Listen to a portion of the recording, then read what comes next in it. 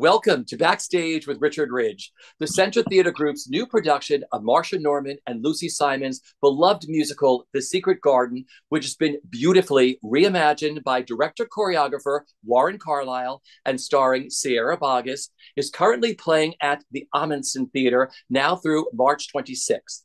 And joining me are Sierra and Warren, who have given us so many magical and memorable moments in the theater, and they mean the world to me. Welcome, you two. Hi. That was the best intro ever. Best ever. Best ever. We love you very much. We're so happy to be here. I'm so excited. It looks like we're in the same room, just in a different corner, right? Yeah, just full showbiz. Your showbiz New York and our showbiz LA. So are you in the green room at the Ahmanson? Where are you two right now? Yeah, we're in the green room. We're steps from the stage. Okay, so it's so wonderful first to be catching up with the two of you. You have just started performances this week. How magical have these first performances been with The Secret Garden? Sierra. Okay. We tell you, because I want to know how magical it is when Warren's watching it. But for us, first of all, this company is extraordinary, and getting to finally get this thing on stage that we have been working on for 5 years. 5 years we've been dreaming about it. Five whole years. So then finally on Sunday, when we got our first audience, my heart was pounding so much I didn't even have to do vibrato. It just did it for me. It was like it was just like it was the most magical experience. And now I'm loving this week. We're in previews and we are back to work during the day, and then we're performing at night, and I just feel more and more grounded each time, because the first performance, honestly, for me was just, I can't believe that the world is getting to see this. Yeah, it's really special. You know, for me, Richie, it's like an out-of-body experience, because you have this thing in your head, and we haven't had an audience for 5 years. I've been running it like 8 shows a week in my head for 5 years, and it's been going well, I think. So to have an audience on Sunday was just wild. It was overwhelming, and to see the amount of love for this particular story and this particular group of people. I mean, Sierra said it too. This cast, Richie, they are out of this world. They look out of this world. They sound out of this world. It's magnificent. And, you know, I spoke to Marsha the other day, and she said, my God, this thing is Wick. Like you're bringing this show back to life after 31 years. Here it comes. And we all feel that. We really do. We feel just the life of it, and the rebirth of it is very exciting. Okay, this is such a beloved musical. I first fell in love with this at the St. James Theater. You know, when I was writing my questions for the two of you, it brought back so many incredible memories of the opening night with Marsha and with Lucy Simon and Rebecca Luker. I mean, I spent so much time with Rebecca as Lily during this whole time period, and I can picture us walking down the street in front of the St. James Theater one afternoon. I mean, she's someone whose face comes into my mind all the time. When were you two first? How did you originally fall in love with The Secret Garden the first time around? Was it a recording? Was it a production? Warren, I'll start with you. I mean, mine was the recording. I didn't see the original production. You know, I'm a big fan of Susan Schulman. She's been a really big influence in my life and a really good friend and mentor to me. I've worked with her. Actually, I was a choreographer and she directed something. We did that together. But, you know, my real access and my real knowledge of the show is through the cast album. Those voices and that music. And that was how I fell in love with it. And it was only later that I kind of got my hands on a script and started to really drill a little deeper into it. But it was the music. It's the same with me, Richie. I was introduced to Secret Garden via the music. When I was really little, I sang in this choir called the Colorado Children's Chorale, chorus, and we sang "Come to My Garden." And I remember that I was in the group that sang "Lift Me Up," and I always wanted to be the group that sang "Come to My Garden," and I had no idea what this is from. And then finally, as I grow up, I realized this is from this musical. Then I got the cassette tape. Oh. I wore it out. And then my sister gave me the CD for Christmas, I remember. And it was like one of my first CDs, and I wore it out. See, same thing with me. I did the same thing with the album. I mean, it's the same thing with all of this stuff. But it's like, okay, so this is a completely reimagined production, Warren. So talk about designing the show and the look and the feel you wanted to have with this. I mean, that for me was the key, actually, was the design or the redesign of it. And Jason Sherwood is our scenic designer. And you know him, Richie. He's the most magnificent fellow. He has 2 Emmys. He won an Emmy for the Academy Awards, and he won an Emmy for Rent Live. And he's the most astonishing theater designer. He is fantastic. And Jason and I, we met and we turned pages. And he basically 5 years ago designed it in 5 days. He was like, this is the thing, and this is the thing, and this is the thing, and this is the thing. And we did it basically, like the old days on a napkin. And then suddenly this beautiful, and it's funny, Richie, it's not literal, it's extremely emotional. The show is emotional. It's based on elements, it's based on earth, and it's based on fire, and it's based on air, and it's based on water. And there is these beautiful, big, bold gestures in each scene. The sun is as big as my apartment in Manhattan. And the clock in the train station, the same thing. And there are just these beautiful, big, bold things, but the space is not a literal space, which allows me to go very fast from one thing to the next. I never have to wait for transition. We managed to just keep talking. Wow, because it's wonderful. It's all in this beautiful musical. I mean, just when you listen to it, it just comes to life in your mind, like you said. I mean, the way you describe what you put on stage has got to be absolutely amazing. So, and yesterday, we just released our very first image. We just released it yesterday. It's a really fun one, but it speaks to Jason's design and the kind of elemental nature of it. It's really fun. Let's talk about audiences' reaction to the show already, especially now. I mean, with everything we've gone through, and the older we get too, it's interesting because I listened to the album all over again, and I loved it the first time around, but I hadn't experienced a lot of death or a lot of whatever in my life. And you go back now when you listen to it, and it's taken me on a whole different journey of falling in love with this show all over again.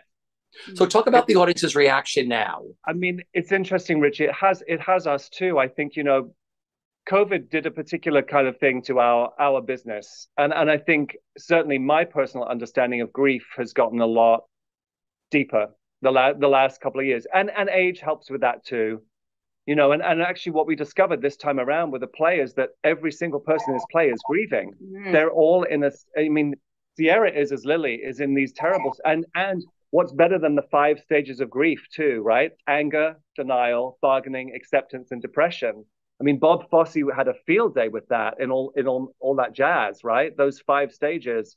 And it's very present in Secret Garden. It's very present. Each of these main characters is in a desperate state of grief. And everyone's in a different place at a different time. But COVID has really changed how we look at this story. Yeah. And you can feel also from the stage, you can feel how much the audience has been waiting for this. So Sunday night, we've done Sunday night and Tuesday night. And you would think a Tuesday night crowd isn't going to be going crazy. They wanted to clap for everything. It's like they are so hungry for this. And I think it speaks to everything of what we've just been through with the pandemic that we went through. And also where people are at in their lives, because this is a story that you either love and you get or you don't. And the ones that are here are like, they've been waiting for this and they need it. Just like we need to tell this. It's a visceral reaction and we can feel it on the stage. I can feel it energetically as soon as I come on to sing my first words. Yeah. People have been bottled up. I think people have been bottled up with emotions that they suppressed during the pandemic of saying, let me get through this. And then to experience this through art. This is, like I said, this is the perfect musical for right now. I mean, I want to talk about Lucy Simon because we recently lost Lucy Simon, who wrote the gorgeous music to The Secret Garden. I used to love spending time with her, just to be in the room with her. I used to love to go to openings and have cocktails with her and just be in her presence because she was always such a bright light. And she was so inspiring to be around. So Warren, what was it like working with her and of course, Marsha Norman on the pre-work of this show? And what did it mean to you working with Lucy personally? I loved Lucy. I loved her. And Lucy, she was an emotional being. And she didn't really write music. She wrote emotion. That's how I feel about it, because it's not really notes on a page. It's just these beautiful things that kind of drift. It's astonishing. It's unlike anything I've ever heard or worked on before. And she was too. She was so beautiful and so unique and so special. And when I was working with Marsha and Lucy, I said, which one are you? If you had to assign yourself a character in this play, who would you be? And Lucy actually said, I'm Lily. I'm Lily. And here's Sierra, embodying basically the spirit of Lucy. It's the most beautiful thing. And Lucy was very much a part of this production. She was very much a part of the workshop, the creation of it. We've done some reordering, we've done some editing, we've changed some things, but Lucy was always a cheerleader for it. She was one of those people not stuck in the past, not holding on to anything. She just used to say, go and go and go and go and do it and surprise me. And I think we did. I really think we did. And her daughter, Julie Simon, has been very much a part of this particular process. Julie lives out here in LA. She's been in the rehearsal room a lot. She's been at every single preview and every single tech rehearsal, and to watch this work get passed to another generation, is really special. It's really meaningful because it means that Lucy lives on. She really lives on through this work. Very, very special. Because Sierra, you had some time with them during the workshop, right? Talk about your experience of being with the creators in the room. Yeah, I mean, again, for me, because of the music and because of how I sing and because of Lucy's connection to Lily, especially, she and I became really close in that workshop 5 years ago. And she called me her goddaughter. She adopted me. She called me that she was my fairy godmother, and that Julie Simon is my sister. And it was just deemed so. And then when we do this, then we're going to be a family. And it was like literally the Secret Garden actually coming to life. And one of the last text that I have from her is she said, I was going to ask you to carry my voice forward. And so I think about that, and I'm trying so hard all the time not to cry, but that is my responsibility to her and to this piece that we love. And I think about it, and then I go on stage and I can feel her presence grounding me. Like Warren talked about, in life, she was like this spirit. She is Lily. She's like, look, but it's funny, on the other side of things, I feel her grounded. I feel her like pulling my feet to the ground so that I can continue floating while she's like a magnet. And that's how I feel. And also another thing about Lucy was she didn't read music. And so she talked to me all the time about how she would just literally feel it. And it was how she would hear it. And a lot of the harmonies in the show are things she sung with her sister. So that really beautiful line of when I'm singing with my son, that was a harmony that her and her sister sang together. So it's like, it really is family. It really is from her. It really is of the earth. And it really is now spirit world. I have goosebumps just from listening to this, because I'll tell you, there are head people and there are heart people that you meet in your life, especially in the creative field. And Lucy Simon was always one of those heart people, as you two are. I mean, I knew the first day I met Sierra and the first day I met Warren. I'm a heart person, so I attract myself heart to heart. But it must be so incredible to be in the room rehearsing this show now for this incarnation, full of heart and full of so much love in this room of what you've done with putting the show together. Yeah, I have to take this now because this is Warren's least favorite thing in the world. Earmuffs, just compliment. But honestly, this production is happening because of Warren and because of his heart and because of his emotion and because of who he is. And I can't even tell you, because I know him and I know his heart and I know what he does. But it's not just that he can put on a production like this. It's also how he treats everybody and how he makes it feel like a safe space for creating.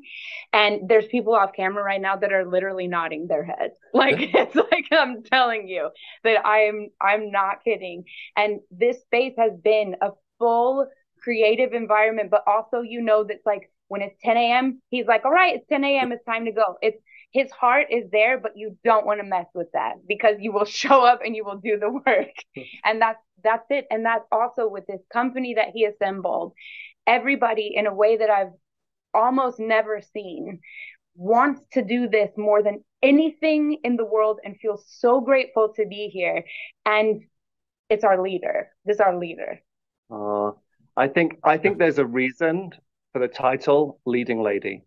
So I would say back at you, like earmuffs on, because back at you. Here I come.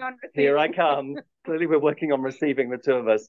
But Richie, sometimes a director choreographer. That's a lonely job.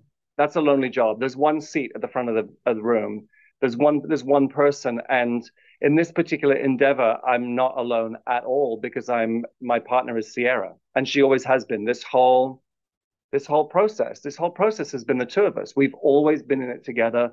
We've always talked about the creation of it. We've always talked about the vision of it and how we were going to bring it to life. And then just, I've never had an actor like this as a creative partner before. And not just the performance, it's a very special partnership and has become family. I mean, truly, truly family through this process. So back at you, Sierra. Now, there's a beautiful new orchestration to this show too, right? Who did get ready. Yeah. So, Danny Trube. Sorry, want to go ahead? No, Danny Trube. I mean, you just wait, Richie, just wait. I mean, he's done the most magnificent. I've worked with Danny a lot of times before, and always I've been in awe of his magic. He just has this kind of sprinkly, magical something. And it's 11 pieces that he orchestrated for. And it sounds like the most lush. I mean, there's a harp. And the winds that he orchestrated for. It's not one person playing saxophone and clarinet and oboe and flute. It's one that's flute, like many kinds of flute, because the flute is also playing the bird. And then there's a separate part for the oboe. There's beautiful oboe solos. And it's exquisite. It's exquisite orchestration. Yeah, can't wait. And hopefully, we're very hopeful of a cast album too. Just to put that out in the universe. We're very hopeful about that. Who knows when or where, but I would love this particular cast and these particular orchestrations to be captured because it's really something. Well, it's already gone out there into the world at BroadwayWorld. So anybody watching around the world is going to be like, we're waiting for the cast album of The Secret Garden. Okay, you all did such a wonderful thing during the pandemic. Talk about the filmed workshop that you did and who benefited from this. This was a first. It was a first. And, Richie, it was a very scary, I have to say, I've never done that before. And I know the actors involved in the workshop have never done that before because, we did it to benefit the Actors Fund because everyone was struggling in our industry. And I wanted to do something that had never been done before. So we did. So during the workshop 5 years ago, by some miracle, I had it filmed on 3 cameras, just because you want it captured. And if I'm going to work on something, it's a very helpful tool just to have something like that, to be able to look at the light cues or to be able to look at the clothes and have a document of what it looked like. So we had this thing in the vault. And I went to Jerry Goering, the producer, and said, what if we did a benefit for the Writers Guild and for the Actors Fund? And what if we got permission? And of course, to do it, we had to have 100% permission from every single actor and every single stage manager. And those phone calls, and I was the one making those calls, every single person without missing a beat said yes. And those actors very bravely revealed their process. I mean, that was them in rehearsal after 21 days. And then there it is. This is what we think The Secret Garden is. And, me as a director of all right, so I'm not really done. I'm kind of halfway there. And here's 20 days worth of work. And we're just going to put it out there and hope that it makes some people happy, hope that it heals some people, and hope that it raises some money for 2 really good causes. It did all of those things. Sierra, what was it like for you, like knowing this was going to happen and you put it out there? I got excited. Yeah. I got excited because I was just like, I remember how much that production meant to all of us in that room, and that it was the beginning of what now this has become, and then hopefully future and future. But so I was like, yes, let's get this out there and let the world see this. And in the meantime, we can be raising money for really important things which is part of what the world is that we were living in. And also, I remember we talked about when this came out in our production, it starts with cholera killing everyone. And at this time was COVID. And it's like this weird thing that was happening at the same time. Like, that's how the story starts, is that this girl is abandoned because of this pandemic back then. So it was like even more eerie that it was happening. Well, you helped so many people because we sat here, Preston and I sat here with Mark William. We sat here and watched it. We were like totally like crying and just feeling. And it's such a beautiful, the way you capture this, everybody was at the top of their game, just delivering these incredible performances and just being with those brick walls. You needed nothing else. It's all in this beautiful story and this score and everything else. That's what sorry. That's what proves that what this show is. You can do it like that. And it's like with our production too, that like Warren's saying, it's emotional, it's not literal. And because the story holds up and the music holds up. So it's, I don't know, that's what that is. Okay, now I want Sarah, talk about the role of Lily, what you love about her so far. Everything. Like I love everything about Lily. First of all, I love that I get to just, I'm exhausted by the end of the night, not just vocally, but because you have to be present the entire time. So Warren and I talk about Lily wasn't written in most of everything. And Warren has added Lily to be witnessing a lot of things. So you'll see. So I'm present for certain songs that I've always wanted to be present for. Well, and for me, Richie, you know, 90% of Sierra's role is not on the page. It's not in the script. And what we've done with this particular production is I've threaded her through. I've threaded her through. So you watch Sierra just she haunts every scene, and you suddenly get a point of view in that scene that you didn't previously have.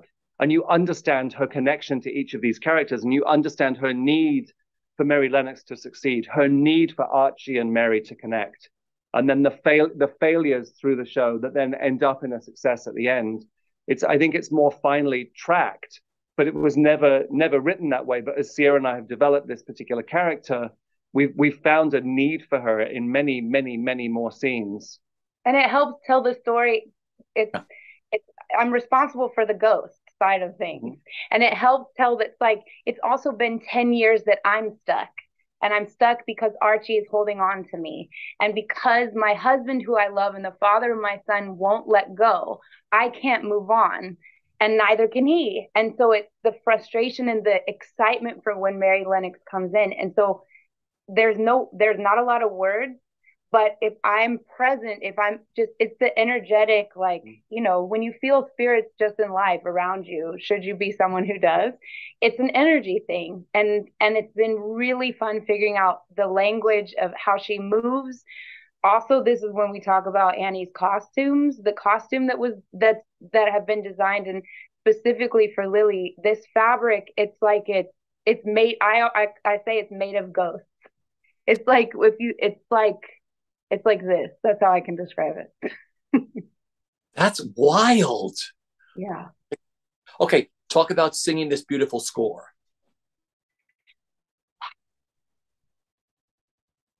It's like sitting in the most comfortable armchair, or it's like this glove that fits. It's just the way I sing. It's the way I sing, and Lucy wrote this score as if it's like, this is exactly how I sing. Yeah. And so that for me helps so much that I'm not just in fear of how am I going to sing this. And also the energetic feeling. I talk about this when I talk about Phantom too. It's like the singing the high C at the end of the song. You can sing a high C and it's like, oh, that sounds nice. But if it doesn't mean something, and that's what I have a lot of oohs, like I'm oohing. And what does this mean? And it helps you, for any sopranos out there that are starting to like, okay, maybe Lily's a dream role. Everything has to mean something, or else it's just a really pretty soprano voice, that goes around. And everything is connected for me. So for me, singing the score, also getting to listen to these other actors sing the score, Julia Lester playing Martha, and hearing her do I never understood Fine White Horse until she did it. And John Michael Lyles as Dickon. I mean, I wake up with him in my head as Dickon because he's just, it's incredible. And my dearest Derek Davis, who's playing Archie, this is one of the best male voices that I've ever gotten to work with, and also one of the best humans that I have ever worked with. And what he's doing, because it matters. My stuff doesn't matter if he isn't connected to me. And so, and it is, we are so connected, and it's just like it's a really joyous group of people. Now, please tell me that this production is on track to come to Broadway in New York. Yes. Yes. Confetti. Yes. We should have confetti guns going off. Now, seriously, I mean, I have been following this whole journey. Warren knows this since he started working on The Secret Garden. I thought to myself, and we had lunch right before he left for California. And I've never seen someone more excited about a project than Warren was about getting ready to finally go out and get this thing up and running. And it's just, certain things are meant to be in your careers when you two working together. So I want to ask, you have both dedicated your lives and your careers to the theater. You have both given us so many incredible things. I have been there for all of them in New York for both of you. They are magic moments that, live in our minds and everything else. And you've touched so many people with working in the theater. Since you've come out of the pandemic, what does it mean to both of you to have a life in the theater and to do what you do best at the top of your game? I think it's more important than ever. It's so interesting. You don't realize what you have until you lose it. And that's how I was. I think for 20 years, I just took it for granted. I would skip up and down 8th Avenue and go from Broadway show to Broadway show and never really gave it much thought. And the pandemic, I had 2 really quiet years to really reflect on that and what that was. So now every time I step into a rehearsal room, I'm more grateful than I've ever been, actually, more grateful to be doing this work and to be doing it with the people that I'm doing it with. It's not lost on me. Sierra. I second that. It's the gratitude, and also life's too short to be working with people that you don't enjoy working with. For sure, those 2 things.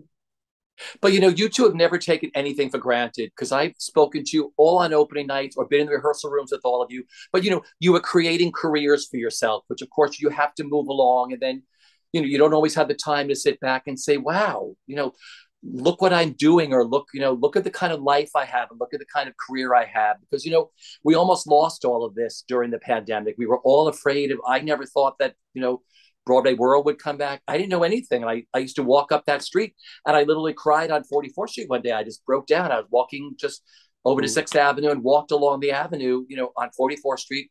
And I just broke down saying, this is what we do. This is where we work, and it's not even just Broadway. It's theater anywhere in the United States or anywhere in the world that has a black box, that has a light that goes on, puts people together in a room, and you make magic wherever that is. And none of us knew if it was going to come back. Yeah. Well said, Richie. Like, really, all of that. Yeah. All of that. But that's why I think The Secret Garden is so perfect for right now. I mean, when Warren said he was working on this, I mean, it's about love. It's about healing. It's about forgiving. It's about letting go. And, so finally, what do you hope audiences leave with after they leave the performance of The Secret Garden? What do you each hope they walk away with? I would say a sense of family. Because that's actually what I get. That's what I feel when I work on it. I've found my family. I've found my family in this particular story and with this particular group of actors. That's how that feels, and that's what I would like the audience to feel is that wonderful sense of family. Sierra. I hope people feel nourished in their ears and their eyes and their hearts. I hope people have good cries. And I hope that everybody goes and plants a garden somewhere. I think it's worth saying, I know I'm a hippie from Colorado, but it's this also, I was thinking the other day, what an amazing thing that we're doing a musical about a little girl who lost everything. And all she wants more than anything in the world is to get inside that garden that's been dead.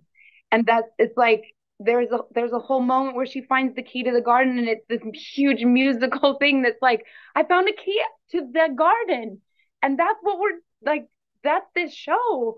Like, that's really pure. That is pure. And so I hope that people reflect on just what the earth does for us and how healing the earth is too. It's funny. When I lost my mom a few years ago, friends of ours gave us a plant. I've never had a live plant in my house. I've had it ever since then. And the day that my mother passed away, every year, a whole new green leaf comes out every single year. So,